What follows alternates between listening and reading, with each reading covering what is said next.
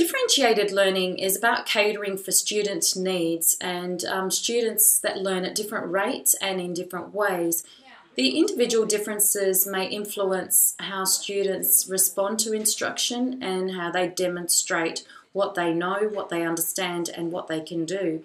Individual differences may include differences in cognitive ability, students' prior learning experience or prior knowledge, learning styles and in particular preferences that students may have, student motivation and engagement with their learning, and their particular interests or talents.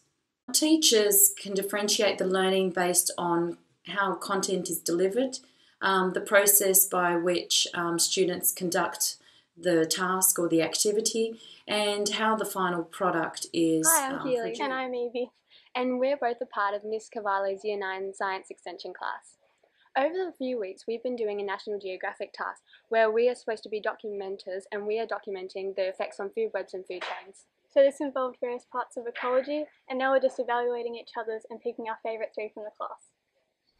Hi, I'm Ben, and as the girls have introduced, we also did a National Geographic task recently in which we had to create a documentary styled on the documentaries you'd see on like the Foxtel National Geographic channel. Not only did we do this task to delve deeper into our current subject we were learning, which was ecology and science, but we also did it to learn further develop our intrapersonal skills, and for some people who worked in teams, our teamwork skills and like bonding with other people, so in the future we can work better with tasks like this. Yeah, hi, I'm Zach, and we used applications such as Keynote and iMovie to create these videos, and also a thing called Google Docs, which allowed the teacher to communicate with us students like per one-on-one, but as a class as well. So all the information was available on this particular page that the teacher created, which allowed us to make our videos. The task that we just did was really interesting and there were a lot of cool components. Ben, what did you like most about it? I found that one of my favourite components of this task was the ability that we got to, if we wanted to, we could work on us by ourselves, because in most stereotypical classrooms you have to work within a group or in a group, and I found it really enjoyable that I could use my personal skills that I believe everyone has. That's what I thought was good about this task. Yeah, that's really cool. Yeah, what about you, Evie? I liked that Miss Cavallo let us off to do our own thing. There weren't many guidelines and we could get the resources that we wanted whilst it was still kind of structured. And afterwards when we watched it, it was pretty creative and to see everyone else's other ideas.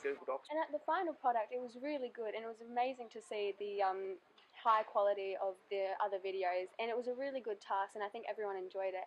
And the fact that we could look at each other's and not be like, oh damn, mine was not very good compared to it. And then students were able to provide each other feedback on what they thought about the actual videos, and it was really important that students were providing constructive feedback to one another. So Google Sites has definitely been one of the tools that I have used that has helped me in providing students with differentiated learning, and it's allowed students to demonstrate in different ways what they know, what they understand, and what they can do.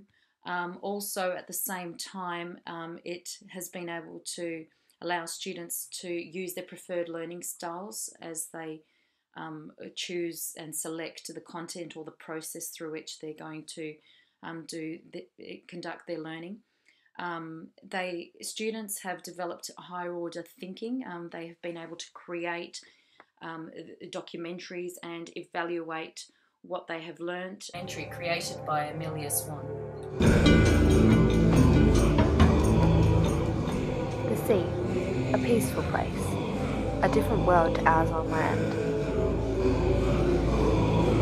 In actual fact, some things, like spraying pesticides, can have devastating impacts on both our land and the sea. A peaceful place, a different world to ours on land.